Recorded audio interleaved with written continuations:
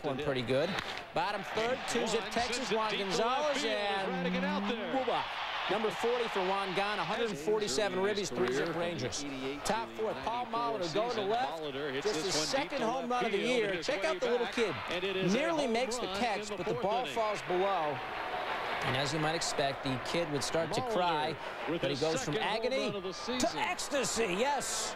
A good Samaritan gave the ball back. It's like a Norman Rockwell painting out there. It's top 8, game tied at 4. Terry Steinbach off John Wetland, bounces it off the wall. Ollie, in comes 3 2-runs come across. Stottlemyre nonplussed. He saw his lead go away. The Twins win 5. Chris Pritchett drops one down that first base line. Brian Barber comes over, dives, and Pritchett hurdles him, avoids the tag, and he's safe. Again, from Barber's perspective, he's got it. No, not going to make the play. The Angels would capitalize. 3 batters later, another bunt. Gary DiSarcina, the suicide squeeze. Everybody's safe. The Angels up 1-zip, and they go on to win this one by the final of 2-1. Blackjack McDowell bounces back from a bad outing to give up just 1 run over 6 2/3 and get the game of a 4-game series. Bottom 8, 5 3-0s, 2 on for Ken Griffey Jr. And Ken Griffey Jr. says, be seen you.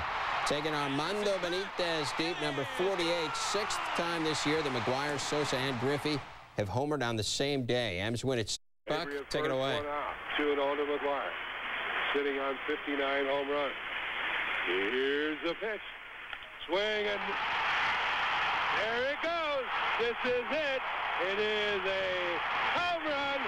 Wake up, Babe Ruth. There's company coming.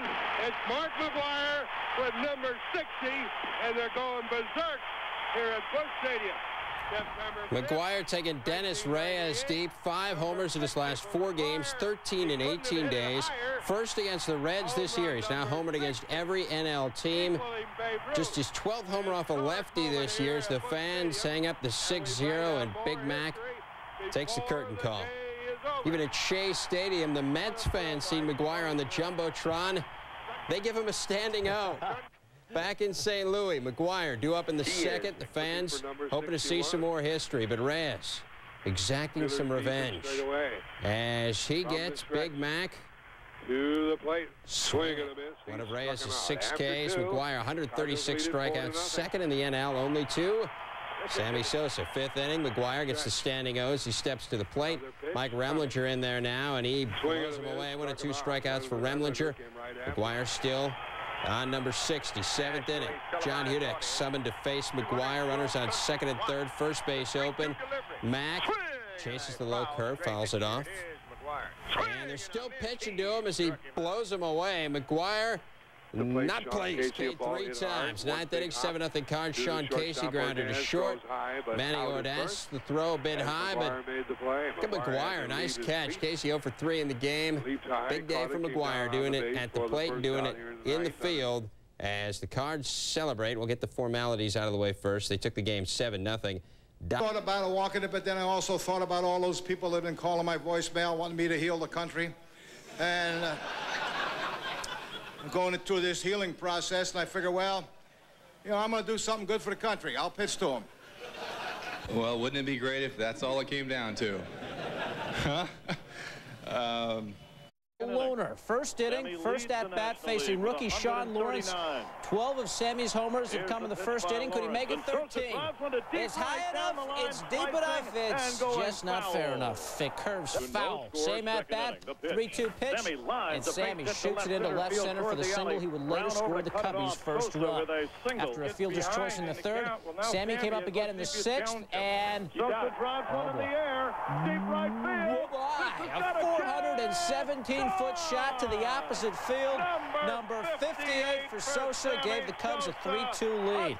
Check out the replay. Sosa knew it immediately. The signature hop for number 58. Sosa with the obligatory curtain call, and then his trademark home run tribute. Sammy would collect himself after the party, and he would go fishing. Jeff Tabaka outside, and Sammy goes after him. Strikes out in the 7th, then in the 9th. Ricardo Rincon, generous strike zone. 2 Ks for Sammy, who leads the majors with 142. As Dave said, Max second with 136. No matter, the Cubs win 8-4. Kevin Tapani with his 17th win. Cubs playing the Braves at Shea. McRae. The shot to deep center. Brian McRae, his mitt made out of genuine imitation leather. Check this out. McRae going back, looking like, dare I say it, Willie Mays on that one. Top 6 tied at 2. Greg Colbert. He shoots one to left. Tony Phillips looking like Todd Hundley on this one. Oops, and the glove sticks in the wall. 2 runs come around. 4-2 Braves. Another look. Phillips takes the time to flip down the shades and then just flat misses it, and the glove, so embarrassed, it just stays there. Bottom 7, Mets down 4-2. McRae, the grounder to Tony Graffinino, who flips to Guillen. They get Piazza, but they can't turn it. The Mets get a run. It's 4-3. Take another look. Guillen's throw actually hits Piazza on the index finger, and the Braves can't finish off the double play. Piazza giving the Braves the finger. Bottom 8, same score. Phillips, he would make amends. Get out and stay out. A 2-run homer, his 2nd of the year for the Mets. Bobby Cox flummoxed. Phillips morphs from goat to hero as the Mets win it 5-4. They stay a game back of the Cubs in the wild card chase. Red Sox, who did him in early.